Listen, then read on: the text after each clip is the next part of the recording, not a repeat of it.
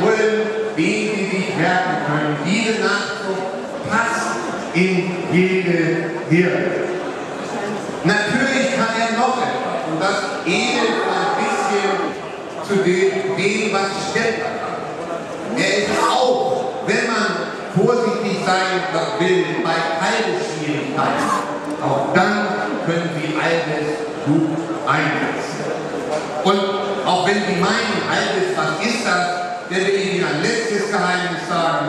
Auf unserer vielleicht letzte oder vorletzte Pferdeauktion hier, die wissen ja, wie die Preise ist, war das teuerste Tier, man glaubt es nicht, ein Alves. Hätte keiner erwartet. Man hätte irgendeinen Kanadienbullen erwartet. Nee, es war Alves. Und das ist toll. Also, entscheiden Sie sich schnell für diesen Bullen, solange der Vorrat reicht.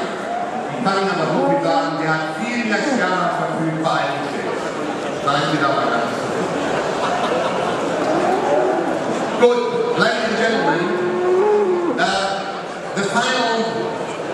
the final group of our progeny presentation is the bull Alves. Alves, the bull bred on the Bullen farm in Madison, Wisconsin, USA. Alves, please look into the catalog of page 36. He doesn't show a mainstream pedigree.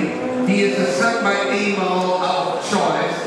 His mother is Marquard, well, a bull that's not very well known.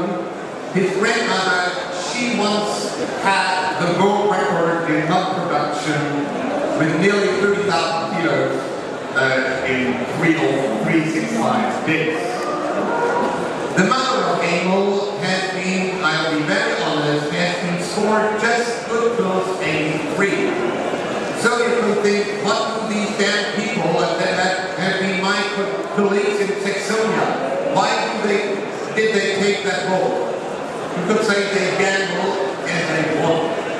Please look at this pedigree, you look at the progeny, very stylish, young animal, exceptional good feet and legs, exceptional udders, and exuberant cavities, a bull that is fitting for big herd, for everything and anything.